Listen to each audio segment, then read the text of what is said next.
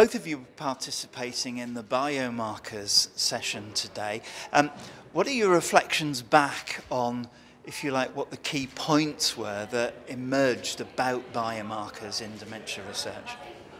I think it's been a really exciting morning. It's fantastic to have partners from all different sectors, from pharma and academic and patient advocacy groups, converging on the different roles of biomarkers. We hear that it's the same word, but it has many different applications. And to get clarity on that was really important. That they're going to transform how we conduct science in dementia, but they're not a replacement. I mean, don't you want to talk a bit about that? I think the excitement is really around new biomarkers, which are blood-based or plasma biomarkers, and I think they are going to revolutionize the way clinical practice works, how we might screen for Alzheimer's disease, how pharmaceutical companies might recruit patients.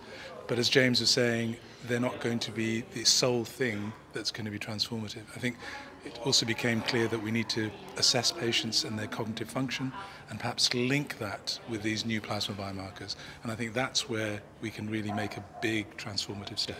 On the patients, and to get to that point, biomarkers are going to open this bottleneck, which so that this wealth of possible drugs, candidate drugs, that is really not coming through into clinical efficacy studies now, that bottleneck will be opened up by biomarkers, working out which types of patient, at which stage of disease, is your drug getting to the right bit of the brain and doing its job, can it predict the outcome?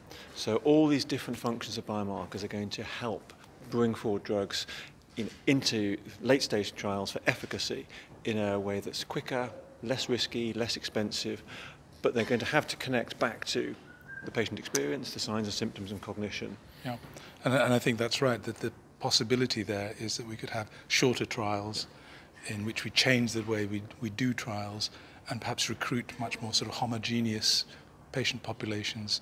So I think it's really exciting what we heard today, and lots of potential. Yes. Is the landscape in good shape in the UK for doing this, or are there significant changes that need to emerge? I think it's a really exciting time in the UK. We have all the elements and the goodwill in place.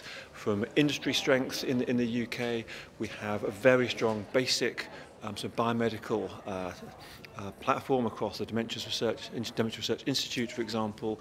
We've superb clinical infrastructures and clinical research infrastructures. There's a new dementia translational research collaboration, and in between, really opening up experimental medicine is Dementias Platform UK, and there are many other sort of partners in the field collaborating, and as we've seen today, talking together, working together, and aligning our work under a common agenda to get rid of dementia, to prevent it and to cure it. Yeah, we've got great infrastructure from UK Biobank, DP UK, right through to clinics which are interested in doing this kind of work. So I think it's a really positive experience.